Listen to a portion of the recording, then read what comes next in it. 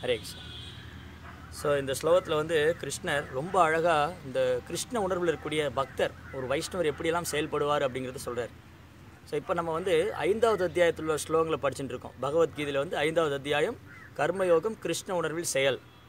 So இந்த ஸ்லோகத்தில் வந்து ஒரு கிருஷ்ண பக்தன் எப்படியெல்லாம் செயலாற்றுவார்.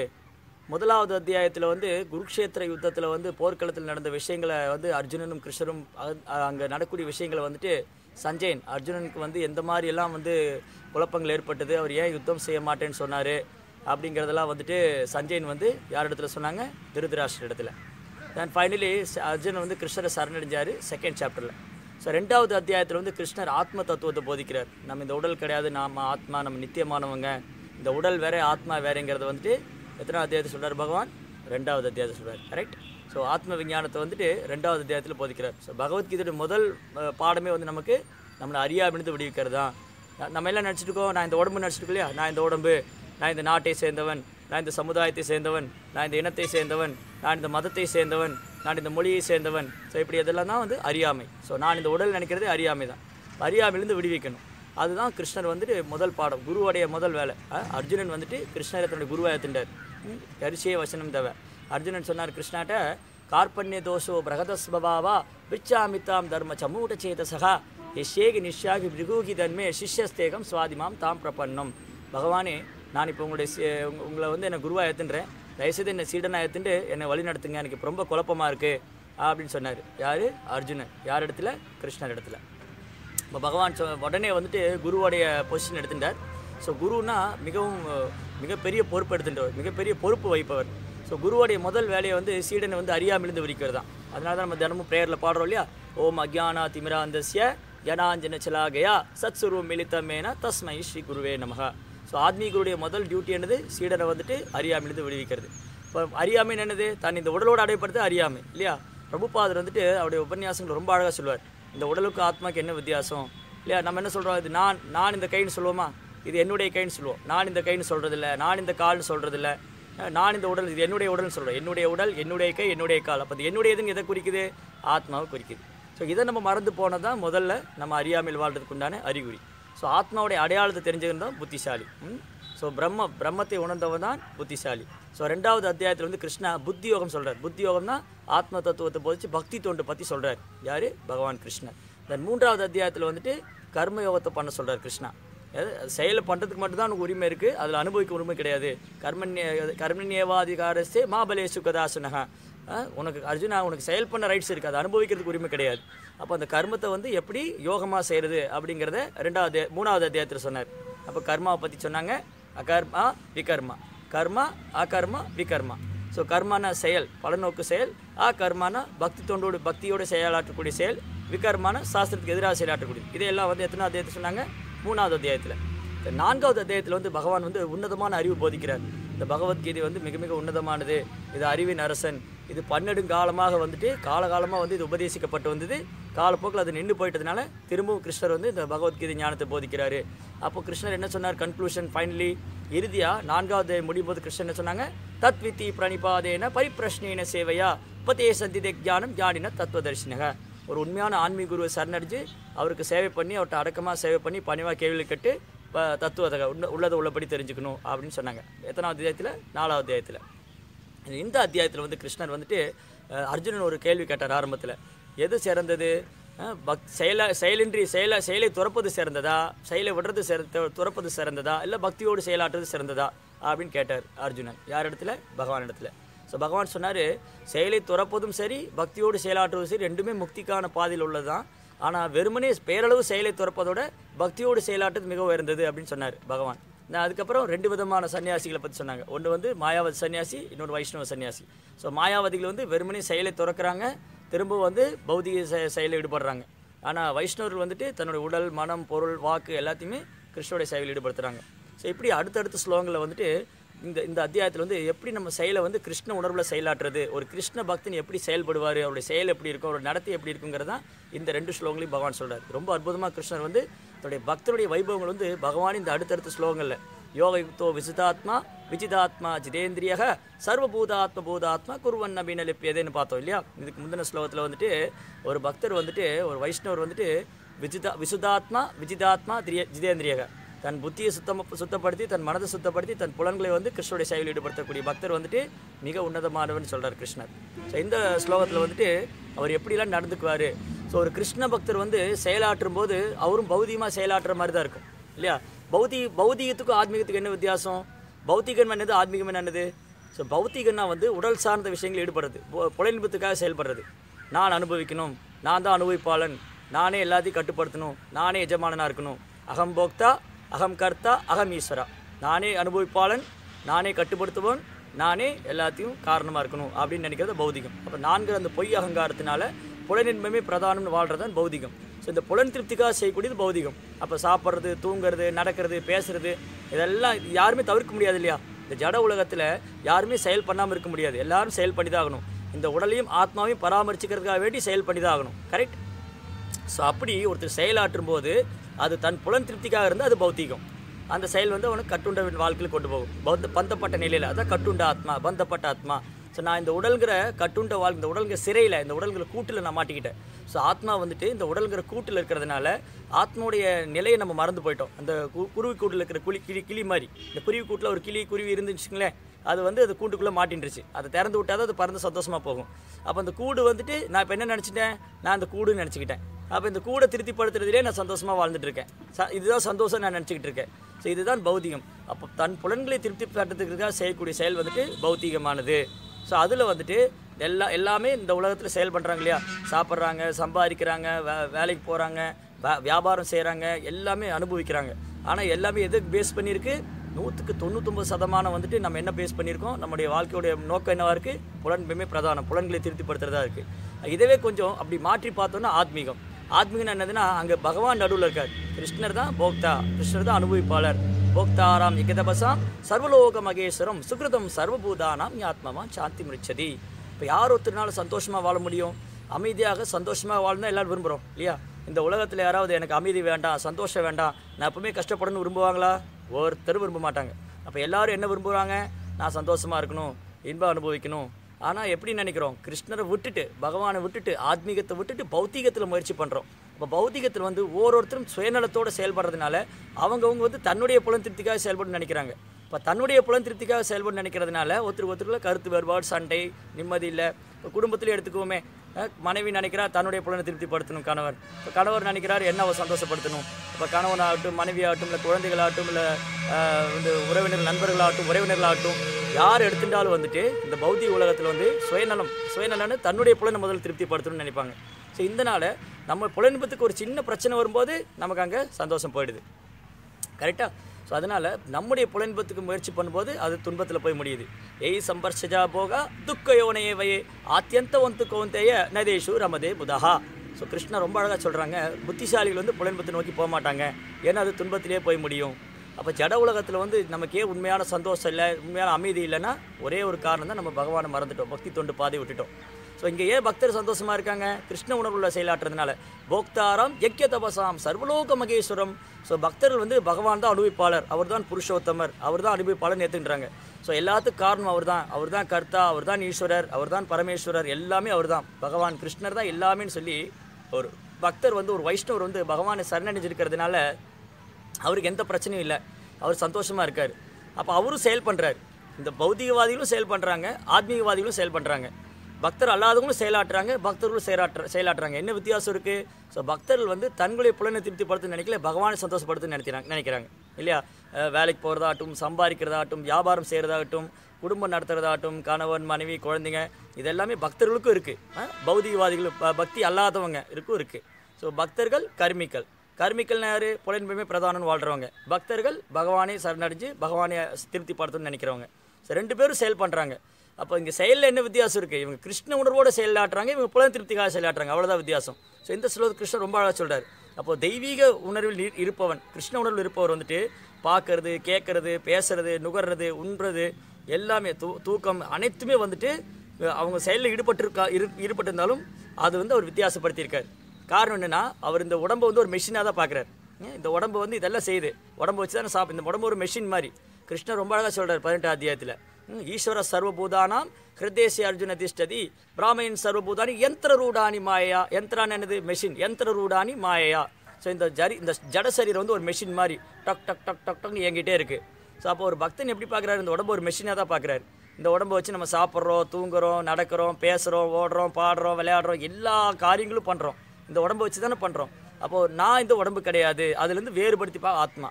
ஸோ ஆத்மா இருக்க போய் தான் இந்த உடம்பை இயக்கிட்டு இருக்கு. ஆத்மா வந்து இந்த உடம்பை இயக்கிட்டு இருக்கு. ஈஸ்வர சர்வபூதானாம், அந்த பரமேஸ்வரன் பரமாத்மா பகவான் வந்துட்டு கிருஷ்ணர் வந்து எல்லோரு இதயத்திலும் இருக்கார். இந்த உடலில் 2 ஆத்மா இருக்குது, ஒன்று ஜீவாத்மா, இன்னொன்று பரமாத்மா. ஸோ ஜீவாத்மா இந்த உடலில் வரக்கூடிய இன்பத்தை அனுபவிச்சுட்டு இருக்கு, பரமாத்மா ஒரு சாட்சியாகவே இருக்குது, பகவான் ஒரு சாட்சியாகவே இருக்கார். ஜீவாத்மா வந்து அவனுடைய செயல்களை தேர்ந்தெடுத்து அதில் வந்து பணியாற்றிக்கிட்டு இருக்கான். ஒரு ஜீவாத்மாவும் அவனோட கர்மவினை கேட்டார் போல் இந்த உலகத்தில் வந்து செயல் பண்ணுறாங்க, அதுக்கு தகுந்தாற் போல் இன்பத்துன்பங்களும் அனுபவிக்கிறாங்க. பரமாத்மா வந்து வெறும் சாட்சியாக தான் இருக்கார். அப்போ இந்த உடம்பு ஒரு மெஷின் மாதிரி. ஸோ பக்தர் அல்லாதவங்களுக்கு தெரியாது, அவங்க இந்த உடம்பு தான் எல்லாம் நினச்சிட்டு இருக்காங்க. பக்தர்களுக்கு என்ன தெரியும், இந்த உடம்பு ஒரு கருவி தான், நான் வந்து பகவானுடைய சேவகன், ஜீவேரே சொருபவை கிருஷ்ணரே நித்தியதா, ஜீவாத்மா உண்மையான சொருபம் பகவானுக்கு சேவை பண்ணுறது, நான் இந்த சரீரம் அல்ல, நான் ஆத்மா. அப்போ இந்த சரீரம் எதுக்காக, கிருஷ்ணனுடைய சேவையில் ஈடுபடுத்துறதுக்காக, புலனுணர்ச்சிக்காக இல்லை அப்படின்னு சொல்லி இந்த பக்தரும் செயல் பண்ணுறாரு. எப்படி அவரும் சாப்பிட்றாரு, பேசுகிறாரு, தூங்குறாரு, ஆனால் அதுலேருந்து வேறுபடுத்தியிருக்காரு. அது மட்டும் இல்லை, அவர் எல்லாத்தையும் கிருஷ்ணருக்கு அர்ப்பணிக்கிறார். இப்போ வந்து பக்தர் அல்லாதவங்களும் கடைக்கு போகிறாங்க, பர்ச்சேஸ் பண்ணுறாங்க, சம்பாதிக்கிறாங்க, எல்லாமே செய்கிறாங்க இல்லையா, அதே செயலை பக்தர்களும் பண்ணுறாங்க. என்ன வித்தியாசம் இருக்குது, பக்தர்கள் எல்லாரும் கிருஷ்ணருக்கு அர்ப்பணம் பண்ணுறாங்க. சர்வம் கிருஷ்ண அர்ப்பணம், எல்லாமே கிருஷ்ணருக்கு அர்ப்பணம் செய்கிறாங்க. சாப்பிட்றது, அவங்க வந்து என்ன வாங்கிட்டு வந்தாலும் அது பகவானுக்கு அர்ப்பணம் பண்ணுறாங்க. பிரசாதம் போகா வந்து சமையல் பண்ணி பகவானுக்கு படைச்சி அது மகா பிரசாதத்தை உட்கொள்கிறாங்க. இப்படி பக்தர்கள் வந்து ரொம்ப சந்தோஷமாக இருக்காங்க. காரணம் அவங்க நடுவில் கிருஷ்ணர் இருக்கார். யோசிச்சு பாருங்க, வெறுமனே வந்து விதவிதமான பலகாரங்களை சாப்பிட்லாம். ஒரு பக்தன் எதையும் துறக்கிறது இல்லை, எனக்கு இது வேணாம் அது வேணாம். ஒரு பக்தர் வந்துட்டு எல்லா பலகாரங்களும் சாப்பிட்றாரு. இஸ்கானில் வந்து நிறைய விருந்து இருக்கு இல்லையா, மகா பிரசாதம் வந்து நிறையா, பூரியில் போனால் 56 வகையான பிரசாதங்களை வந்து விநியோகம் பண்ணிக்கிட்டே இருக்கிறாங்க. இப்போ பக்தர்களும் பிரசாதம் உட்கொள்கிறாங்க, அனுபவிக்கிறாங்க. எப்படி, அதை பகவானுக்கு கொடுத்துட்டு அதை அனுபவிக்கிறாங்க. பகவானுடைய கருணையாக, பிரசாதம் பகவானுடைய கருணை. ஸோ பகவானுடைய கருணையை அனுபவிக்கிறாங்க. அப்போ ஆனால் அதுலேருந்து அவங்க வேறுபட்டு தான் இருக்காங்க. இது வந்து பகவானுடைய கருணை. ஸோ அவங்க வந்து எல்லாமே பகவானுக்கு அர்ப்பணம் பண்ணிவிட்டு, நான் இந்த உடலில் இந்த புலன் திருப்திக்காக, புலனுணர்ச்சிக்காக செயல்படாமல், புலன் திருப்திக்காக செயல்படாமல் அவங்க பகவானுடைய புலன்களை திருப்திப்படுத்தணும்னு நினைக்கிறாங்க. அதனால் அவங்க திருப்தி அடைஞ்சிடறாங்க. கோவிந்தனுடைய புலன்கள் திருப்தி படித்தா நம்ம திருப்தி அடைஞ்சிருவோம். ஸோ கோவிந்தா என்னது, கோவிந்தானா கோ அப்படின்னா பசு, கோனா புலன்கள், பசுக்களுக்கும் புலன்களுக்கும் இன்பம் தருபவர்.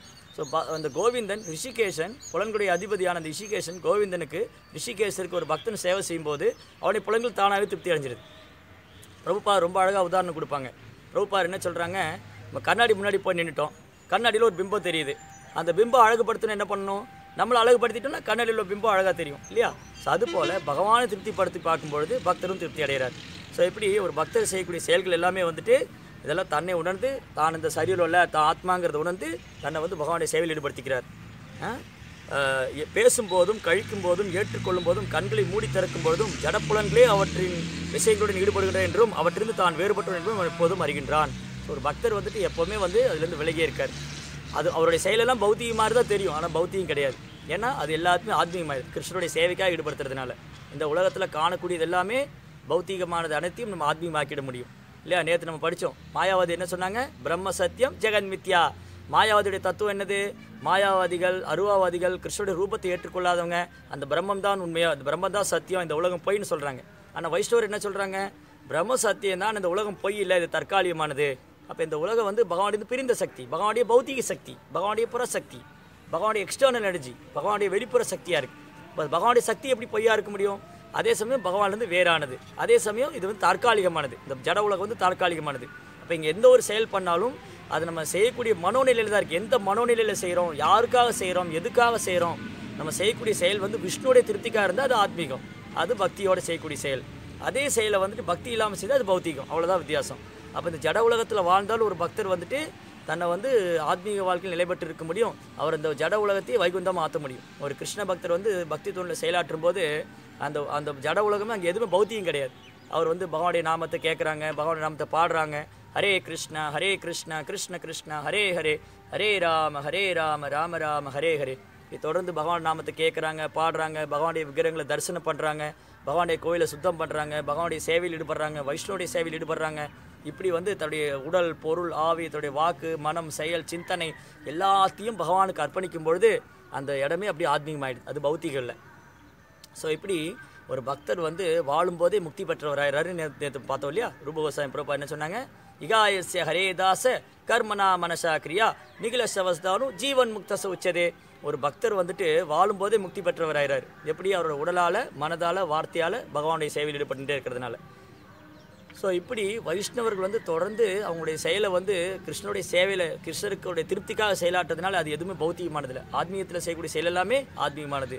கிருஷ்ணருக்காக செய்யக்கூடிய செயல் எல்லாமே ஆத்மீகமானது. அது பக்திங்கிற மனப்பான்மையோட அந்த மனோபாவத்தோடு செய்யக்கூடியதுனால அது மிக மிக உன்னதமானது. ஸோ இதை போதிக்கிறதுக்கு தான் நமக்கு வந்து பகவான் மேலே எப்படி பக்தி செய்யணும், பகவான் மேலே எப்படி அன்பு செய்யணும், பகவானுடைய பக்தி தொண்டு எவ்வளோ உயர்ந்தது, பகவானுடைய பக்தர்கள் எவ்வளோ சிறந்தவங்க, எவ்வளோ உன்னதமானவங்க, இதெல்லாம் நமக்கு உணர்த்துறதுக்காக தான் பகவானே வந்து பூமியில் வந்து ஸ்ரீ சைத்தன்ய மகாபுரு அவதாரம் பண்ணார். 500 வருஷங்களுக்கு முன்னாடி மேற்கு வங்காள மாநிலத்தில் ஸ்ரீ சைத்தன்ய மகாபுரு தோன்றினார். 5000 வருஷங்களுக்கு முன்னாடி ஸ்ரீ கிருஷ்ண பகவான் ஸ்ரீ கிருஷ்ணர் தோன்றி பகவத்கீதையை நமக்கு போதிக்கிறார். ஸோ பகவத்கீதையில் பகவான் என்ன சொல்கிறாரு? பக்தி தொண்டு தான் மிக உன்னதமானது, பக்தினால் மட்டும்தான் தன்னை அடைய முடியும், எல்லா விதமான தர்மங்களை தொடர்ந்து என்னை மட்டுமே சரணடைவாயாக, நான் உன்னை எல்லா பாவங்களும் விடுவிக்கிறேன்னு சொல்கிறார். யார்? பகவான் கிருஷ்ணர். பக்தியாமாம் அபிஜானாதி, பக்தி தொண்டால் மட்டுமே என்னை உள்ளபடி அறிஞ்சிக்க முடியும்னு சொன்னார். 5000 வருஷத்துக்கு முன்னாடி பகவான் வந்து பக்தி தொண்டு முறையை பற்றி போதிச்சாங்க. அதை நடைமுறையில் எப்படி செய்கிறது, நடைமுறையில் நம்ம பகவத்கீதை எப்படி பயிற்சி பண்ணுறது, அன்றாட வாழ்க்கையில் நம்ம தினசரி வாழ்க்கையில் பகவத்கீதையுடைய தத்துவம் என்ன, பகவத்கீதையுடைய கோட்பாடு என்ன, அது எப்படி நம்ம நடைமுறையில் பயிற்சி பண்ணுறது, அது எப்படி நம்ம வந்து நடைமுறை வாழ்க்கையில் அதன்படி வாழ்கிறது அப்படிங்கிறத பக்தியை போதிக்கிறதுக்காகவே பகவானே திரும்பும் ஸ்ரீ சைத்தன்ய மகாபுருவாக தோன்றினார். இப்போ சைத்தன்ய மகாபுரு இந்த பூமியில் தோன்றும் போது தன் சகாக்களோடு தோன்றினார். அப்பேற்பட்ட வைஷ்ணவர்கள், இப்போ சைத்தன்ய மகாபுருடைய சீடர்கள், அவருடைய சகாக்கள், அவருடைய பக்தர்கள்லாம் மிக மிக உன்னதமானவங்க. அவங்க ரொம்ப அற்புதமான லீலைகள் புரிகிறாங்க. சைத்தன்ய மகாபுரு கூட அவங்க வந்து எண்ணற்ற லீலைகள் இங்கே புரிஞ்சாங்க. ஒரு பக்தர் எப்படியெல்லாம் வாழணும், எப்படி பகவானை சரணாகதி பிராப்தம் பண்ணியிருக்கணும், எந்த அளவுக்கு பகவான் மேலே அன்பு வெளிப்படுத்தணும், எந்த அளவுக்கு பகவான் மேலே உள்ள சிந்தனையை வந்து நம்ம அதிகரிச்சுக்கணும், எப்படி நம்முடைய மனம் புத்தி எல்லாத்தையும் கிருஷ்ணனுடைய சேவையில் ஈடுபடுத்துறது, இதையெல்லாம் நம்ம காமிக்கிறதுக்காகவே வந்துட்டு சைத்தன்ய மகாபுரு தன் சகாக்களோடு இங்கே தோன்றினார். ஸோ அப்பேற்பட்ட ஒரு பக்தர் தான் லோச்சனதாஸ் தாக்கூரர். ஸோ இன்றைக்கு வந்து லோச்சனதாஸ் தாக்கூருடைய அவதார தினம், அவர் தோன்றிய தினம். ஸோ லோச்சனதாஸ் தாக்கூர் வந்துட்டு ஸ்ரீ சைத்தன்ய மகாபுரு சகாக்களே மிக மிக முக்கியமான ரொம்ப உன்னதமான வைஷ்ணவர், மிக தூய்மையான பக்தர். ஸோ லோச்சனதாஸ் தாக்கூரர் ரொம்ப அற்புதமான பாடல்கள்லாம் பாடியிருக்கிறாங்க. சைத்தன்ய மகாபுரு நித்யானந்தனுடைய மகிமைகள், அவங்களுடைய குணாதிசயங்கள், அவருடைய கருணை, அவங்க எவ்வளோ கருணை வாய்ந்தவங்க, எவ்வளோ திவ்யமானவங்க, அவங்க மேலே எப்படியெல்லாம் அன்பு செய்யணுங்கிறத வந்துட்டு ரொம்ப அழகான எளிமையான வார்த்தையில் அழகான பாடல்கள்லாம் பாடியிருக்காங்க லோச்சனதாஸ் தாக்கூர். ஸோ லோச்சனதாஸ் தாக்கூர் வந்துட்டு சைத்தன்ய மகாபுரு திருவாவதாரம் பண்ண அடுத்து 30-35 வருஷங்கள் கழித்து அவர் தோன்றினார். மேற்கு வங்காள மாநிலத்தில் வந்துட்டு பர்தமான் ஒரு டிஸ்ட்ரிக் இருக்குது. பர்தமான் டிஸ்ட்ரிக்டில் வந்துட்டு கத்துவா அப்படிங்கிற ஒரு இடம். அந்த கட்டுவா டவுனுக்கு பக்கத்தில் பீர்பூம் அப்படின்னு ஒரு அழகான கிராமம். அந்த கிராமத்தில் தான் வந்துட்டு லோச்சனதாஸ் தாக்கூர் தோன்றினார். ஒரு வைஷ்ய ஒரு மருத்துவர் குடும்பத்தில் தோன்றினார். யார்? லோச்சனதாஸ் தாக்கூர். ஸோ லோச்சனதாஸ் தாக்கூர் வந்துட்டு சின்ன வயதிலிருந்தே ரொம்ப அற்புதமான கவிதை திறனெல்லாம் நிறைந்தவர், ரொம்ப அழகாக பாடக்கூடியவர். லோச்சனதாஸ் தாக்கூர் வந்து கமலாக்கர தாஸ் அப்படிங்கிறவருக்கும் சதானந்தா அப்படிங்கிறவங்களுக்கும் குழந்தையாக தோன்றினார். யாருக்கு? கமலாக்கர தாஸ்ங்கிறவருக்கும் ஸ்ரீ சதானந்தாங்கிறவங்களுக்கு வந்துட்டு குழந்தையாக தோன்றினார் லோச்சனதாஸ் தாக்கூர். ஸோ லோச்சனதாஸ் தாக்கூரை வந்துட்டு ஒரு உன்னதமான வைஷ்ணவர். சின்ன வயதிலிருந்தே வந்து அவருக்கு கிருஷ்ணர் மேலே அன்பு இருந்தது. அவங்க வந்து அந்த காலத்தில் அந்த டைமில் அவர் தோன்றிய டைமில் வந்து அந்த நேரத்தில் வந்துட்டு வங்காளத்தில் இன்னொரு வழக்கம் இருந்ததுன்னா பாலியல் திருமணம், சின்ன வயதிலே பால்ய திருமணம், பால்யனா குழந்தை பருவத்திலே திருமணம் செய்து வைக்கிறது வழக்கமாக இருந்தது. ஒரு 5-6 வயசு இருக்கும்போதே கல்யாணம் பண்ணி வச்சுருவாங்க சின்ன சின்ன குழந்தைகளுக்கு. ஏன்னா அந்த நேரத்தில் என்ன ஒரு பழக்கம் இருந்ததுன்னா, சின்ன வயதிலே கல்யாணம் பண்ணி வைக்கும்போது அந்த பையனுக்கு தெரியும் எனக்கு ஒரு மனைவி இருக்கா, எனக்கு ஒரு பொண்ணை நான் கல்யாணம் பண்ணியிருக்கேன். அதே மாதிரி அந்த பொண்ணுக்கும் தெரியும் எனக்கு ஒரு கணவர் இருக்கார், அவர் நான் கல்யாணம் பண்ணியிருக்கேன். அப்போ அந்த பையனாகட்டும் அந்த பொண்ணாகட்டும் வேறு யாரும் சிந்திக்க மாட்டாங்க. அந்த பையனும் வேறு பொண்ணை பற்றி சிந்திக்க மாட்டாங்க, அந்த பொண்ணு வேறு பையனை பற்றி சிந்திக்க மாட்டாங்க. இப்படி 2 பேரும் குழந்தை பருவத்திலே கல்யாணம் பண்ணிவிட்டு, ஆனால் வயது அதாவது இளமை பருவம் வாலிப பருவம் வர வரைக்கும் அவங்க தனியாக இருப்பாங்க. இந்த குழந்தை வந்து அந்த பெண் குழந்தை அவங்க வீட்டில் வளருவாங்க, ஆண் குழந்தை அவங்க வீட்டில் வளருவாங்க. இப்படி ஆண் குழந்தை வந்து அவங்க வீட்டில் வாழ்ந்துட்டு இருப்பாங்க, பெண் குழந்தை அவங்க வீட்டில் வாழ்ந்துட்டு இருப்பாங்க. ஆனால் அவங்க 2 குடும்பத்தாருக்கு தெரியும் இவங்க 2 பேரும் கல்யாணம் ஆகிடுச்சு. இவங்க 2 பேரும் இளமை பருவம் வந்து வாலிப பருவம் வந்து 2 பேரும் ஒன்று சேர்த்துவாங்க. ஸோ இப்படி குழந்தை பருவத்திலே வந்து லோச்சனதாஸ் தாக்கூர் கல்யாணம் ஆயிருந்தது. அவங்களுடைய மனைவி வந்து அவங்க கிராமத்தில் வாழ்கிறாங்க. லோச்சனதாஸ் தாக்கூர் வந்துட்டு இந்த கிராமத்தில் கட்டுவா பக்கத்தில் வாழ்ந்துட்டு இருக்கார். ஸோ இப்படி அவர் கல்வி சாஸ்திரங்கள்லாம் படிக்கிறதுக்காக வந்து ஸ்ரீகாந்தா, மேற்கு வங்காளத்தில் இன்னொரு அற்புதமான இடம் வந்து ஸ்ரீகாந்தா. நம்ம ஏற்கனவே படிச்சிருக்கோம். ஸ்ரீகாந்தாவில் வந்து மிக உன்னதமான பக்தர்கள்லாம் தோன்றியிருக்காங்க. நரகரி சர்க்கார், முகுந்த சர்க்கார், அப்புறம் ரகுநந்தன் தாக்கூர், ஸ்ரீனிவாசாச்சாரியா, இந்த மாதிரி மிக உன்னதமான வைஷ்ணவர்களாக வாழ்ந்த ஸ்தலம் தான் ஸ்ரீகாந்தா. ஸ்ரீகாந்தா வந்து நம்ம ஜெகநாதாஸ் பாபாஜி மாதிரி சொல்லும்போது என்ன சொல்லுவாங்கன்னா, ஸ்ரீகாந்தா வந்து ஒரு பூலோக வைகுண்டம்னு சொல்லுவார். இந்த பூமியில் இருக்கிற வைகுண்டம், மிக அற்புதமான சைத்தன்ய மகாபிரபு மேலே மிக உன்னதமான அன்புள்ள பக்தர்கள்லாம் இருந்த ஸ்தலம். அதில் மிக உன்னதமான வைஷ்ணவர் தான் நரஹரி சர்க்கார் தாக்கூர். கொஞ்ச நாளைக்கு முன்னாடி அவருடைய சரித்திரத்தை நம்ம படித்தோம். நரஹரி சர்க்கார் தாக்கூர் எந்த அளவுக்கு சைத்தன்ய மகாபிரபு மேலே அன்பு வச்சுருந்தாங்க, அவங்க எவ்வளோ 2 பேர் அன்பு பரிமாற்றம் பண்ணிக்கிட்டாங்க அப்படிங்கிறதெல்லாம் நம்ம அந்த உபன்யாசத்தில் பார்த்தோம். ஸோ ஸ்ரீகாந்தாவில் வந்துட்டு லோச்சனதாஸ் தாக்கூர் சாஸ்திரங்கள்லாம் படிக்க வந்தார். படிச்சுட்டு நரஹரி சர்க்கார் தாக்கூருடைய கைடன்ஸில், அவருடைய வழிகாட்டுதல் அவர் பக்தி பண்ண ஆரம்பித்தார். நரஹரி சர்க்கார் தாக்கூர் வந்துட்டு தினம் தினம் லோச்சனதாஸ் தாக்கூருக்கு ரொம்ப அற்புதமான கதைகள்லாம் சொல்லுவார். சைத்தன்ய மகாபிரபு லீலைகள், அவர் எவ்வளோ அழகாக இருப்பாங்க, அவருடைய ரூபம் எப்படி இருக்கும், தோற்றம் எப்படி இருக்கும், அவருடைய கழுத்துலாம் சிங்கம் போல இருக்கும், கரங்கள்லாம் வந்து அப்படி யானை தந்த மாதிரி முழங்கல் வரை நீண்டிருக்க முடியும், மார்புகள்லாம் பறந்து விரிந்திருக்க முடியும், உருக்கிய பொன்னிறத்தில் இருப்பாங்க. இப்படி சைத்தன்ய மகாபிரபுடைய திவ்யமான ரூபங்கள், அவருடைய லீலைகள், அவருடைய மகிமைகள், அவர் எந்த அளவுக்கு பகவான் மேலே அன்பு வெளிப்படுத்துவாங்க, எந்த அளவுக்கு அவங்க சகாக்கெல்லாம் அவர் மேலே பிரியமாக இருக்காங்க, இவங்கெல்லாம் எப்படி ஒன்றாக சேர்ந்து ஹரிநாம சங்கீர்த்தனை பண்ணுவாங்க. எப்போவுமே வந்து அவங்க ஹரே கிருஷ்ணா மந்திரம் உச்சரிச்சுக்கிட்டே இருப்பாங்க. ஹரே கிருஷ்ணா கிருஷ்ண கிருஷ்ணா ஹரே ஹரே, ஹரே ராம ராம ராம ஹரே ஹரே. இப்படி சைத்தன்ய மகாபிரபுடைய லீலைகள், அவருடைய குணாதிசயங்கள், நித்யானந்த பிரபுவோடைய லீலைகளை பற்றி எல்லாம் சொல்லுவாங்க. யார்? நரஹரி சர்க்கார் தாக்கூர். யார்கிட்ட? லோச்சனதாஸ் தாக்கூர்கிட்ட. இப்படி சின்ன வயதிலிருந்தே வந்துட்டு சைத்தன்ய மகாபிரபு லீலைகள், அவருடைய குணாதிசயங்கள், அவருடைய மகிமைகள்லாம் கேட்டு ரொம்ப அளவிட முடியாத அன்பு வச்சுருந்தாங்க லோச்சனதாஸ் தாக்கூர். இப்படி அந்த சின்ன பிராயத்தில் சிறுவனாக இருக்கும்போது இருந்தே நரஹரி சர்க்கார் தாக்கூர், அங்குள்ள மற்ற வைஷ்ணவர்கள், ரகுநந்தன் தாக்கூர், முகுந்த சர்க்கார், இந்த மாதிரி மற்ற வைஷ்ணவர்கள், சைத்தன்ய மகாபிரபு லீலையில் முன்னாடி தோன்றினவங்க, அதுக்கப்புறம் பக்தி செய்யக்கூடியவங்க நிறைய பக்தருடைய சங்கத்திலே இருப்பாங்க. யார்? லோச்சனதாஸ் தாக்கூர். இப்படி வைஷ்ணவருடைய சங்கத்திலிருந்து பகவானுடைய லீலைகள், அவருடைய அவதாரங்களுடைய மகிமைகள்லாம் கேட்டு ரொம்ப பேரானந்தம் அடைஞ்சார். எப்போவுமே கிருஷ்ணரை பற்றி கேட்பாங்க, கிருஷ்ணருடைய புகழ் பாடுவாங்க, ரொம்ப அற்புதமாக கவிதையெல்லாம் எழுதி அதை பாடுவாங்க, பாடல்கள்லாம் பாடுவாங்க. ரொம்ப அற்புதமான பக்தராக வளர்ந்துட்டு வராரு லோச்சனதாஸ் தாக்கூர். அப்போ அவருக்கு இளமை பருவம் வந்தது. இளமை பருவம் வந்ததும் ஏற்கனவே கல்யாணம் ஆயிருந்தது இல்லையா, அந்த பொண்ணு வீட்டில் அவர் கொண்டு போய் சேர்க்கணும். அப்போ இவங்க அப்பா அம்மா வந்து தேடிட்டு வராங்க. இந்த ஸ்ரீகாந்தா போனோம் வரவே இல்லையேன்னு சொல்லிட்டு லோச்சனதாஸாவுடைய அப்பாவும் அம்மாவும் கமலாக்கரதாஸும் சதானந்தாவும் தேடிட்டு வராங்க. கூடவே அவங்க மாமனார் மாமியார், அதாவது கல்யாணம் பண்ண பொண்ணுடைய அப்பா அம்மா, அவங்களும் தேடிட்டே வராங்க. ஸ்ரீகாந்தில் வந்தோடனே அவங்க நரஹரி சர்க்கார் தாக்கூரை சந்தித்தாங்க. அப்போ சொல்கிறாங்க, உங்களுடைய சீடர் வந்துட்டு நரஹரி சர்க்கார் தாக்கூர் தான் தீட்சை வாங்கிட்டார். லோச்சனதாஸ் அவருடைய சீடராக இருந்து ஆத்மீக வாழ்க்கை பயிற்சி பண்ணுறார். அப்போ அவங்க அப்பா அம்மா வந்து நரஹரி சர்க்கார் தாக்கூரை பிரார்த்தனை பண்ணுறாங்க, தயவுசெய்து உங்கள் சீடரை வந்து எங்கள் கூட அனுப்பிச்சி வைங்க. ஏன்னா அவருக்கு ஏற்க திருமணம் ஆயிருக்கு, ஒரு பொண்ணு இருக்காங்க, அவளுக்காக காத்துட்ருக்காங்க. அந்த பொண்ணை வந்து குடும்ப வாழ்க்கை, இல்லற வாழ்க்கையில் ஈடுபடணும். ஸோ நீங்கள் சொன்னதை அவர் கேட்பார். ஏன்னா லோச்சனதாஸ் தாக்கூருக்கு துளி கூட பௌதிகத்தில் ஆர்வமே கிடையாது. பௌதிக வாழ்க்கையில் வந்து புலன்பம் அனுபவிக்கிறதுலையோ, இல்லை புலன்பத்தில் பௌதிகத்தில் செயல்படுறதுலையோ, இல்லை பெயர் புகழ் பணம் எந்த ஒரு ஆசையும் கிடையாது. அவர் முழுக்க முழுக்க கிருஷ்ணருடைய ஸ்மரணத்திலேயே வாழ்கிறார். எப்போவுமே ஹரிநாமத்தை சொல்லிகிட்டே இருக்கார். ஹரே கிருஷ்ணா கிருஷ்ண கிருஷ்ணா ஹரே ஹரே, ஹரே ராம ராம ராம ஹரே ஹரே. அப்போது லோச்சனதாஸ் தாக்கூர் வந்து எப்படி பௌதிக வாழ்க்கைக்கு போவாங்க? அவர் மறந்தே போயிட்டார். தன்னை கல்யாணம் நடந்தது சின்ன வயசில் நடந்தது இல்லையா, சின்ன பையனாக இருக்கும்போது இந்த பால்ய பருவத்தில், குழந்தை பருவத்தில் கல்யாணம் நடந்தது. அது அவர் ஞாபகமே இல்லை. இப்போ அவங்க அப்பா அம்மா வந்து நரஹரி சர்க்கார்ட்ட பிரார்த்தனை பண்ணாங்க, வேண்டிக்கிட்டாங்க, தயவுசெய்து உங்கள் சீடரை அனுப்பிச்சி வைங்க, நாங்கள் அவங்க எங்களுடைய மருமகளோட சேர்த்து வைக்கணும், அவள் வந்து அவங்க மாமியார் வீட்டுக்கு போகணும், மாமனார் வீட்டுக்கு போய் அந்த பொண்ணை பார்க்கணும், ஸோ தயவுசெய்து நீங்கள் அனுப்பிச்சி வைங்கன்னு ரொம்ப பிரார்த்தனை பண்ணி வேண்டிக்கிட்டாங்க. யார்? கமலாக்கரதாஸும் சதானந்தாவும், லோச்சனதாஸ் தாக்கூருடைய அப்பா அம்மா. அப்போ லோச்சனதாஸ் தாக்கூரை கூப்பிட்டு சொல்கிறார் நரஹரி சர்க்கார் தாக்கூர் சொல்கிறாங்க, லோச்சனதாஸ் தாக்கூர்கிட்ட, நீ போய் உங்கள் வீட்டுக்கு போகலாம், நீ இங்கே இருந்தது போதும், உங்கள் அப்பா அம்மாட்ட வேண்டி கேட்டுக்கிட்டாங்க, நீ தயவுசெய்து திரும்ப போகணும்னு சொல்லி அவர் கட்டளை இடுறார். சரி, குருவோடைய கட்டளை ஏற்றுட்டு லோச்சனதாஸ் தாக்கூரை திரும்ப வரார். திரும்ப வந்துட்டு அவங்க வீட்டுக்கு வந்துட்டு தன்னை மாமனார் வீட்டுக்கு போகிறார். அவங்க கிராமத்தில் இருந்துட்டு கட்டுவா பக்கத்தில் இந்த வில்லேஜ் இருக்கு இல்லையா, அங்கேருந்து அவங்க மாமனார் வீட்டுக்கு போகிறாங்க. மாமனார் வீடு வந்துட்டு ஒரு சின்ன பையனாக இருக்கும்போது அழைச்சிட்டு போனது. அவங்க கல்யாண டைமில், அந்த சின்ன பிராயத்தில் கல்யாணம் நடந்தது இல்லையா, அந்த டைமில் அழைச்சிட்டு போனது. அவருக்கு இடமே மறந்து போச்சு.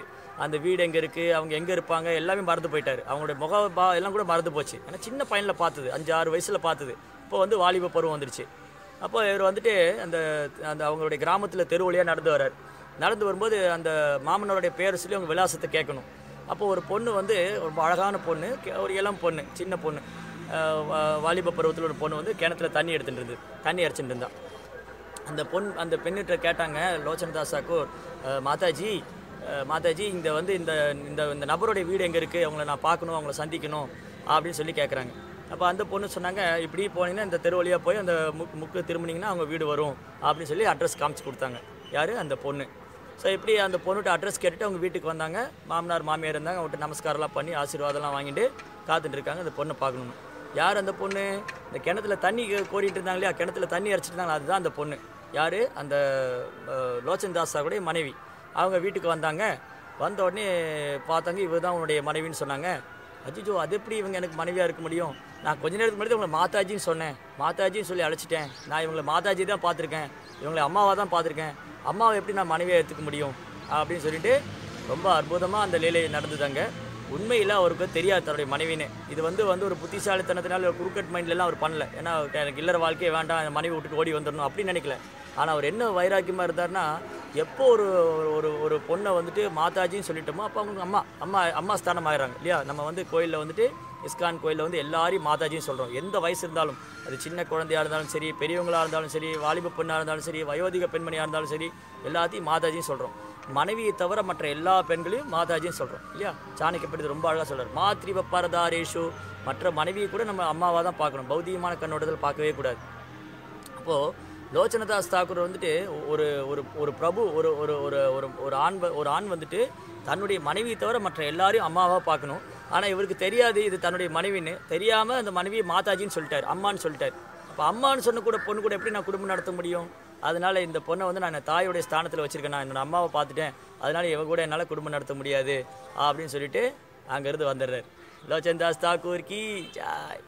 பார்த்தீங்களா, அவர் வந்து வெறுமனே ஒரு பெண்ணுக்கு வந்து எப்போ ஒரு அம்மா ஸ்தானத்தை கொடுத்துட்டோமோ அப்போ அவங்களுக்கு தாய் தான். இல்லை நம்ம மாதாஜின்னு சொல்லிட்டாலும் அவங்க மாதாஜி தான். அதுக்கப்புறம் அந்த அம்மாக்கிட்ட வந்து எல்லா பெண்மணியும் வந்துட்டு தன் மனைவியை தவிர ஒருத்தர் எல்லாருமே அன்னையாக தான் பார்க்கணும். ஸோ லோச்சன்தாஸ் தாக்கூர் வந்துட்டு தன் மனைவின்னு தெரியாமல் கூட அவளை மாதாஜின்னு சொல்லிட்டதுனால அவங்க தன் அம்மாவாகவே ஏற்றுக்கிட்டாங்க.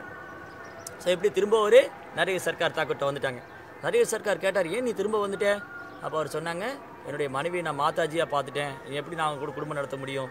அதனால தான் நான் உங்ககிட்ட வந்துட்டு தயவுசெய்து என்னை ஏற்றுக்கங்கன்னு சொல்லிட்டு லோச்சன்தாஸ் தாக்கூரை வந்துட்டு நரஹரி சர்க்காரோட தாமரை பாதங்களை சரணடைஞ்சார். ஸோ அன்றிலேருந்து நரஹரி சர்க்கார் வந்துட்டு ரொம்ப அற்புதமாக அவருக்கு சைத்தன்ய லீலைகளை போதிச்சாங்க. அவர் நரஹரி சர்க்கார் தாக்கூர் ஒரு கட்டளையிட்டாங்க லோச்சன்தாஸ் தாக்கூருக்கு, நீ வந்து சைத்தன்ய லீலைகளை வந்துட்டு ரொம்ப அழகாக எளிமையான நடையில், எளிமையான பாடல்களில் ரொம்ப அழகான நடை வடிவில் வந்துட்டு எல்லாரும் புரிஞ்சுக்கிற மாதிரி நீ கொடுக்கணும். சாதாரண பாமர ஜனங்கள் உட்பட சைத்தன்ய லீலைகளை வந்து எல்லாருக்கும் தெரியணும். ஒரு கிராமத்திலும் நகரத்திலும் இருக்கக்கூடிய சாதாரண ஏழைகள், சாஸ்திர அறிவு இல்லாதவங்க, படிப்பறிவு இல்லாதவங்க எல்லாரும் புரிஞ்சுக்கிற மாதிரி நீ சைத்தன்ய லீலைகளை கொடுக்கணும் அப்படின்னு கட்டளையிட்டார். அப்போ வந்து லோச்சன்தாஸ் தாக்கூரை வந்துட்டு நரஹரி சர்க்காரோடைய கருணையினால் அந்த சமயத்தில் வந்துட்டு முராரி குப்தர் வந்துட்டு சைதன்ய மகாபிரபு கூடயே இருந்தார். சைதன்ய மகாபிரபு கூட இருந்து ஒரு லீலைகள்லாம் வந்துட்டு ஒரு புஸ்தகமாக எழுதியிருந்தார், ஒரு டைரியில் எழுதியிருந்தார். அந்த டைரியில் வந்துட்டு சைத்தன்ய சரிதா, முராரி குப்தர் எழுதிய சைத்தன்ய லீலை வந்துட்டு சைதன்ய மகாபிரபு லீலைகள், சைதன்ய மகாபிரபு குழந்தை பருவத்தில் லீலை பண்ணாங்க. சைத்தன்ய மகாபிரபு குழந்தை பருவத்தில் பண்ண அனைத்து லீலைகளை வந்துட்டு முராரி குப்தர் எழுதி வச்சிருந்தார் ஒரு டைரியில். அதுக்கும் சைத்தன்ய சரிதான்னு பேர். அது முழுவதும் சமஸ்கிருதத்தில் இருந்தது. ஸோ அந்த புத்தகத்தை வந்துட்டு சைத்தன்ய சரிதா வந்து எடுத்து அதை வந்து லோச்சன்தாஸ் தாக்கூரை ரொம்ப எளிமையான வங்காள மொழியில் எல்லாரும் புரிஞ்சுக்கிற மாதிரி, சாதாரண பாமர வங்காள மொழியில் உள்ளவங்களும் புரிஞ்சுக்கிற மாதிரி ரொம்ப அழகான பாடல்கள், கவிதை நயங்களோட, உரைநடையோடு ரொம்ப அழகாக எழுதி கொடுத்தாங்க. யார்? லோச்சன்தாஸ் தாக்கூர். சைத்தன்ய மகாபிரபு பாலிய லீலைகள், அவருடைய சங்கீத லீலைகள் எல்லாத்தையுமே ரொம்ப அற்புதமாக சொன்னார். ஸோ அந்த சமயத்தில் வந்துட்டு பிருந்தாவனதாஸ் தாக்கூரர் வந்துட்டு அவரும் வந்து சைத்தன்ய மகாபிரபு எழுதியிருந்தார். அதுக்கு வந்து சைத்தன்ய மங்களான்னு பேர். சைத்தன்ய மங்களா, இதுவும் சைத்தன்ய மங்களா. யார் எழுதினது? லோச்சன்தாஸ் தாக்கூர் எழுதிய புஸ்தகத்துக்கு சைத்தன்ய மங்களான்னு பேர் வச்சுருந்தாங்க. சைத்தன்ய மங்களா மீன் ஆஸ்பீஷியஸ்னஸ், மங்களம். இந்த உலகத்தில் வந்துட்டு பேரளவு தான் மங்களம். உண்மையான மங்களம் என்னென்னா பகவானுடைய லீலைகளை கேட்கறது, பாடுறது, பகவானுடைய அன்பு பரிமாற்றம் செய்கிறது, பகவானுடைய பக்தருடைய குணங்களை வந்து புகழ்கிறது தான் உண்மையான மங்களம். அதுதான் இந்த சகல லோகத்துக்கும் மங்களம் தரக்கூடியது. மங்களானாம்ச மங்களம்னு விஷ்ணு சகஸ்ரநாமத்தில் படிக்கிறோம். மங்களமெல்லாம் மிக உயர்ந்த மங்களம் எதுனா பகவானையும் அவருடைய பக்தர்களையும் புகழ்றது, அவருடைய சரித்திரங்களை படிக்கிறது தான். அதனால லோச்சனதாஸ் தாக்கூருடைய சாஸ்திரத்துக்கு வந்து சைத்தன்ய மங்களான்னு திருநாமம். இதே நாமத்தில் வந்துட்டு சைத்தன்ய மங்களாங்கிற பேரும் விருந்தாவனதாஸ் தாக்கூரும் எழுதியிருந்தாங்க. ஸோ பின்னாடி கிருஷ்ணதாஸ் கவிராஜ கோஸ்வாமி என்ன பண்ணாங்க, வைஷ்ணவர்களுக்குள்ளே வந்து குழப்பம் வந்துடக்கூடாது, இது சைத்தன்ய மங்கலம் இது யார் எழுதினாங்க அது யார் எழுதினாங்கன்னு குழப்பம் வந்துடக்கூடாதுங்கிறதுக்காக விருந்தாவனதாஸ் தாக்கூர் எழுதிய சைத்தன்ய மங்களா வந்து சைத்தன்ய பாகவதன்னு திருநாமம் கொடுத்தாங்க. ஏன்னா விருந்தாவனதாஸ் தாக்கூர் வந்துட்டு கிருஷ்ணலீலையில் வந்துட்டு வேதவியாசர், கிருஷ்ணலீலையில் வேதவியாசராக தோன்றினவர், சைத்தன்ய லீலையில் விருந்தாவனதாஸ் தாக்கூராக தோன்றினாங்க. அப்போ சைத்தன்ய மகாபிரபு லீலைகளை வந்து விருந்தாவனதாஸ் தாக்கூர் எழுதியிருந்த பொழுது அதை வந்து சைத்தன்ய பாகவதம். ஸோ இப்படி சைத்தன்ய மகாபிரபுடைய உண்மையான தெய்வீகமாக லீலைகள், அவருடைய குணங்கள், அவருடைய மகிமைகள்லாம் வந்துட்டு விருந்தாவனதாஸ் தாக்கூர் சைத்தன்ய பாகவத்தில் சொல்லியிருந்தாங்க. முராரி குப்தர் அவருடைய டைரியில் குறிச்சிருந்தாங்க அது சைத்தன்ய சரிதா. அதை வந்து லோச்சனதாஸ் தாக்கூர் வந்து சைத்தன்ய மங்களான்னு பாடினாங்க. பின்னாடி கிருஷ்ணதாஸ் கவிராஜ் கோஸ்வாமி சைத்தன்ய சரிதாமிரதன் கொடுத்தாங்க. ஸோ இந்த சாஸ்திரங்கள்லாம் வந்துட்டு ஸ்ரீல பிரபுபாதர் வந்து நமக்கு ரொம்ப அற்புதமாக புரிகிற மாதிரி ஆங்கிலத்தில் மொழிபெயர்ப்பு பண்ணாங்க. அது அவங்கவுங்க மொழியில் தமிழ், தெலுங்கு, மலையாளம், கன்னடம் எல்லா மொழிகளையும் சைத்தன்ய மகாபிரபு லீலைகளை நம்ம தெரிஞ்சுக்கிறதுக்கு பிரபுபாதருடைய காரணமற்ற கருணை. ஸ்ரீல பிரபுபாதர் வந்துட்டு இந்த இயக்கத்தை தொடங்கி சைத்தன்ய மகாபிரபு லீலைகளை வந்து நமக்கு கொடுக்கலன்னா நமக்கு தெரிஞ்சிருக்கவே செய்யாது. சைத்தன்ய மங்களாபத் தெரியாது, சைத்தன்ய பாகவதம் தெரியாது, சைத்தன்ய சரிதாமிர்தம் தெரியாது. ஸோ சைத்தன்ய மகாபிரபுடைய மகிமைகளை வந்துட்டு சில பிரபுபாதர் வந்து சைத்தன்ய சரிதாமிரத்துக்கு டிரான்ஸ்லேஷன் பண்ணாங்க, மொழிபெயர்ப்பு பண்ணாங்க. ஸோ சைத்தன்ய சரிதாமிரதத்தில் விருந்தாவனதாஸ் தாக்கூர் என்ன சொல்லாமல் விட்டுருந்தாங்க, விருந்தாவனதாஸ் தாக்கூர் சொல்லாமல் விட்ட லீலைகள், அப்புறம் லோச்சன்தாஸ் தாக்கூரை விட்டுருந்த லீலைகள்லாம் வந்துட்டு கம்பைன் பண்ணி ரொம்ப அழகாக வந்து கிருஷ்ணாஸ் கவிராஜ் கோஸ்வாமி கொடுத்துருந்தாங்க. அது நமக்கு பிரபுபாதர் கொடுத்துருக்காங்க. ஸோ பிரபுபாடி புஸ்தகங்களை வந்துட்டு சைத்தன்ய மகாபிரபுடைய போதனைகள், அவருடைய மகிமைகள், அவருக்கும் பக்தனுக்குள்ள அன்பு பரிமாற்றங்கள்லாம் வந்துட்டு பிரபுபாதர் ரொம்ப அழகாக நமக்கு கொடுத்துருக்காங்க. அதே போல் லோச்சனதாஸ் தாக்கூரை வந்து ரொம்ப அற்புதமாக சைத்தன்ய மகாபிரபு புகழ் பாடுவாங்க. அவருடைய அழகழகாக பாடலாம் எழுதி ரொம்ப அற்புதமாக பாடுவாங்க. அதில் வந்து ஸ்ரீல பிரபுபாதருக்கு ரொம்ப பிடித்த பாடல் வந்து பரம கருணான்னு ஒரு பாட்டு. பரம கருணா பாடல் வந்து பிரபுபாதருக்கு ரொம்ப ரொம்ப பிடிச்ச பாட்டு. அது எப்போவுமே பிரபுபாதர் வந்து தன் சீடர்கள் மத்தியில் பாடிட்டே இருப்பாங்க. அவங்க பாகவதம் கிளாஸில் இல்லை எப்போல்லாம் வந்து டெம்பிளில் வந்து வராங்களோ டெய்ட்டி முன்னாடி இந்த விக்கிரகங்கள் முன்னாடி இந்த பாட்டை பாடி பிரபுபாதர் ரொம்ப சந்தோஷமாக பிரேமத்தில் வந்து பாடுவாங்க. கண்கள்லேருந்து அப்படி கண்ணீர்லாம் ஒரு பிரபுபாதர் வந்து ரொம்ப உன்னதமான நிலையில் இந்த பாடல் பாடி லோச்சன்தாஸாவுடைய மகிமைகளை வந்து பக்தரிடத்தில் சொல்லுவாங்க. ரொம்ப அற்புதமான பாடல். பரம கருணா பாகுதுயி ஜனா நிதாய் கௌரச்சந்திரா. இந்த ரெண்டு பேரும் நிதாய் கௌரச்சந்தர், நித்யானந்த பிரபுவும் சில நித்யானந்த பிரபுவும் கௌரச்சந்தர் சைத்தன்ய மகாபிரபு ரெண்டு பேரும் பரம கருணா, ரொம்ப ரொம்ப கருணை வாய்ந்தவங்க இந்த ரெண்டு பேரும். பரம கருணா பாகுதுயி ஜனா நிதாய் கௌரச்சந்திரா சப அவதாரா சரசிரோமானி கேவல ஆனந்த கண்டா. இவங்க ரெண்டு பேரும் எல்லா அவதாரங்களும் மிக உன்னதமான அவதாரம். எல்லா அவதாரங்களும் சிரோமணி. இவங்க வெறுமனே சந்தோஷத்தை கொடுக்கறதுக்காக வந்திருக்காங்க. யார் ரெண்டு பேரும்? ஸ்ரீ சைத்தன்யரும் நித்யானந்தரும் வெறுமனே சந்தோஷத்தை கொடுக்கறதுக்காக வந்திருக்காங்க. சவாபத்தாரா சரசிரோமானி கேவல ஆனந்த கண்டா பஜோ பஜோ பாய் சைத்தன்ய நிதாய் சுதர்தா விஸ்வாச கோரி. மனமே, நீ எப்போவுமே வந்துட்டு சைத்தன்ய மகாபிரபு லீலைகளை பாடணும். பஜோ பஜோ பாய் சைத்தன்ய நிதாய், அந்த சைத்தன்ய மகாபிரபு நித்யானந்தருடைய லீலைகளை எப்போவுமே பாடிட்டே இருக்கணும், நினச்சிட்டே இருக்கணும். ரொம்ப விசுவாசமாக நம்பிக்கையோடு இது பண்ணணும். தொடர்ந்து நம்பிக்கையோட விடாமுயற்சியாக சைத்தன்ய மகாபிரபு லீலைகளை வந்து நினச்சிட்டே இருக்கணும்னு சொல்கிறார். யார்? லோச்சன்தாஸ் தாக்கூர். பஜோ பஜோ பாய் சைத்தன்ய நிதாய் சுதர்தா விஸ்வாச கோரி விஷயா சாதியா சேரா சிமாஜியா முகே போலோ ஹரி ஹரி. அப்போது அதுக்கு எதாவது கொடுக்கணுமா என்ன? ஓகே, ஸ்ரீ சைத்தன்ய மகாபிரபு நித்யானந்த லீலைகளை எப்போவுமே நினச்சிட்டு இருக்கணும், அவரை சிந்திக்கணும், அவரை பற்றி பாடணும், ஹரி ஹரிங்கிற நாமத்தை உச்சரிக்கணும். அப்போ நான் அதுக்காக பே பண்ணணுமா? எதுக்காக கொடுக்கணுமா? இல்லை, இந்த உலகத்தில் எதுவுமே சும்மா கிடைக்காது, எதாவது பே பண்ணணும். இல்லை, நம்ம கடையில் போய் எதாவது வாங்கினா பே பண்ணுறோம். எதாவது பணம் கொடுத்தா தானே, எதாவது கொடுத்தா தானே திரும்ப நமக்கு கிடைக்கும். சும்மா எதுவும் கிடைக்காது இல்லையா? அப்போ இது பகவானுடைய நம்பிக்கை நமக்கு எப்படி வரும்? கிருஷ்ண உணர்வில் நம்பிக்கை வரணும், விஸ்வாசம் வரணும், தொடர்ந்து நம்ம பகவானுடைய நாமத்தை வந்து உச்சரிக்கணும். ஹரி ஹரிங்கிற நாமத்தை உச்சரிக்கணும்னா என்ன பண்ணணும்? பௌதிக ஆசைகளை துறக்கணும். விஷயாச்சாதியா சேராசி மாஜியா, பௌதிக ஆசைகளை தொடர்ந்து பௌதிகத்தில் பற்றுதல் இல்லாமல் யார் ஒருத்தர் வந்து ஹரிகிருஷ்ணா ஹரிகிருஷ்ணா கிருஷ்ண கிருஷ்ண ஹரே ஹரே ஹரே ராம ராம ராம ஹரே ஹரே நாமத்தை உச்சரிக்கிறாங்களோ அவங்க ரொம்ப சந்தோஷம் அடைவாங்க. பஜோ பஜோ பாய் சைத்தன்ய நிதாய் சுதர்தா விஸ்வாச கோரி விஷயாச்சாதியா சேராசி மாஜியா முகே போலோ ஹரி ஹரி தேக்கோ ஓரே பாய் திரிபுவனே நாய் ஏ மானோ தயாலோ தாத்தா. ரொம்ப அழகாக சொல்கிறார் லோச்சன்தாஸ் தாக்கூர். இந்த 3 உலகத்தையும் தேடி பார்த்துட்டேன். இந்த கீழ் உலகம் சரி, மேல் உலகம் சரி, நடுவில் இருக்கிற உலகம், இந்த மத்திய உலகம், மேலுலகம், கீழ் உலகம் எல்லாத்தையும் தேடிட்டேன். இவங்கள மாதிரி கருணை வாய்ந்தவங்க யாருமே கிடையாது. யார் மாதிரி? சைத்தன்ய மகாபிரபு மாதிரி, நித்யானந்த பிரபு மாதிரி. தேக்கோ ஓரே பாய் திரிபுவனே நாய் ஏ மானோ தயாலு தாத்தா. இவங்கள மாதிரி கருணை வாய்ந்தவங்க யாராக இருக்க முடியுமா? கிடையவே கிடையாது. பசுபா கி ஜுகாரே பாசானா விதாரே சுனி ஜான்ரா குண காட்டா. சைத்தன்ய மகாபிரபுடைய மகிமைகளை சொல்ல என்ன இருக்குது? அவர் ஜாரிகண்டா காட்டு வழியாக போகும்போது புலி, சிங்கம், கரடி, மான், மயில், ஒட்டகம் எல்லா மிருகங்களையும் பாட விட்டார். எல்லாமே வந்துட்டு அவங்க கைகளையும் கால்களையும் தூக்கிட்டு ரொம்ப சந்தோஷமாக ஹரி ஹரி ஹரி ஹரின்னு துள்ளி குதித்து பாடினாங்க. புலியும் மானும் கட்டி தழுவிட்டாங்க, யானையும் சிங்கம் கட்டி தழுவிட்டாங்க. இப்படி ஒரு ஜீவராசிகளும் தங்களுக்குள்ள எந்த துவேஷம் கொள்ளாமல், பொறாமை கொள்ளாமல், கோவப்படாமல் சைத்தன்ய மகாபிரபுடைய கருணையினால் எல்லாரும் ஹரிநாமம் சொன்னாங்க. देखो रे बाय त्रिभुवने नाय ये मानो दयालु दाता பசுபா கி ஜுகாரே பாசானா விதாரே சுனி ஜான்ரா குண காட்டா. அவருடைய கல்யாண குணங்கள் என்னன்னு சொல்ல வெறுமனே விலங்குகளை கூட கீர்த்தனம் பாட விட்டாரு அப்படின்னு சொல்கிறார். யார்? லோச்சன்தாஸ் தாக்கூர். देखो रे भाई त्रिभुवने ना ये मानो दयालु दाता पशु बाकी जुगारे पासाना विदारे सुनी जान गुण गाता संसारे माजिया रोगिले परिया से पादे न गिलो आशा अपन कर्मा पुंजाए समाना काए लोचन दासा நான் வந்து லோச்சனதாஸ் தாக்கூரை வந்து மிக உன்னதமான வைஷ்ணவர், மிக தூய்மையான பக்தர். அவர் ஒன்று தன்னை வந்து ஒரு கட்டுண்ட ஆத்மா மாதிரி ஒரு சாதாரண நிலையில் வச்சுட்டு என்ன பாடுறாரு, இந்த பௌதிக துன்பத்தில் வந்து எல்லாரும் பிறப்பிறப்பு சக்கரத்தில் மூழ்கிட்டு இருக்கோம். சம்சாரேத் மாஜியா சிராசி மாஜியா, எனக்கு வந்து இந்த பௌதிக வாழ்க்கையில் நான் விழுந்துட்டேன், என்னை யமராஜா மன்னிக்கவே மாட்டார், எனக்கு சைதன்மா இயக்கத்தில் வந்து பற்றுதலே வரமாட்டேங்குது அப்படின்னு தன்னை வந்து ஒரு சாதாரண ஒரு கீழ்நிலை ஆத்மா மாதிரி பாவிச்சு பாடுறார். மிக மிக எளிமையான ஒரு தூய்மையான வைஷ்ணவர் லோச்சன்தாஸ் தாக்கூர், மிக மிக பணிவானவர். இந்த பாடலேருந்தே தெரியுதில்ல அவர் எந்த அளவுக்கு பணிவானவர், எந்த அளவுக்கு அடக்கமானவர். அவருடைய மனம், புத்தி, சிந்தனை, செயல்கள் எல்லாமே வந்துட்டு சைதன்யாவுக்கு அர்ப்பணம் பண்ணியிருந்தாங்க. அந்த மாதிரி ஒரு உன்னதமான பக்தர் தான் லோச்சனதாஸ் தாக்கூர்.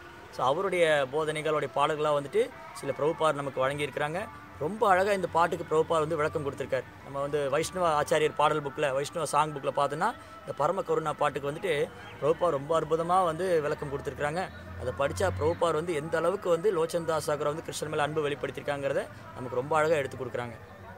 ஸோ இந்த மாதிரி வைஷ்ணவ ஆச்சாரியர்கள், அவங்களுடைய கருணை, அவங்களுடைய பக்தி எல்லாம் இருந்ததுன்னா அதில் ஒரு துளி, ஒரு ட்ராப் நமக்கு கிடைச்சா கூட நம்மளும் கிருஷ்ணனோட முன்னேற்றம் அடையும். ஸோ இன்றைக்கி வந்து நம்ம லோச்சன்தாஸ் தாக்கூரை பிரார்த்தனை பண்ணுவோம், நமக்கு அவருடைய கருணை கிடைக்கணும், ஒரு ஆசீர்வாதம் கிடைக்கணும்.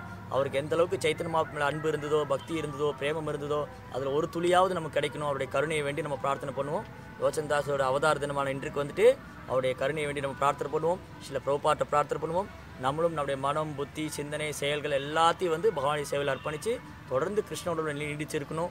நிறைய சேவை பண்ணணும், பகவான் மேலே அன்பு வளர்த்துக்கணும், குற்றமற்ற நாமத்தை ஜபிக்கணும், நாமத்தில் ருச்சி ஏற்படணும், பகவானுடைய சேவையில் ருச்சி ஏற்படணும்னு நம்ம பிரார்த்தனை பண்ணுவோம். ஜெய் ஸ்ரீ லோச்சன்தாஸ் தாக்கூர் கி ஜெய்.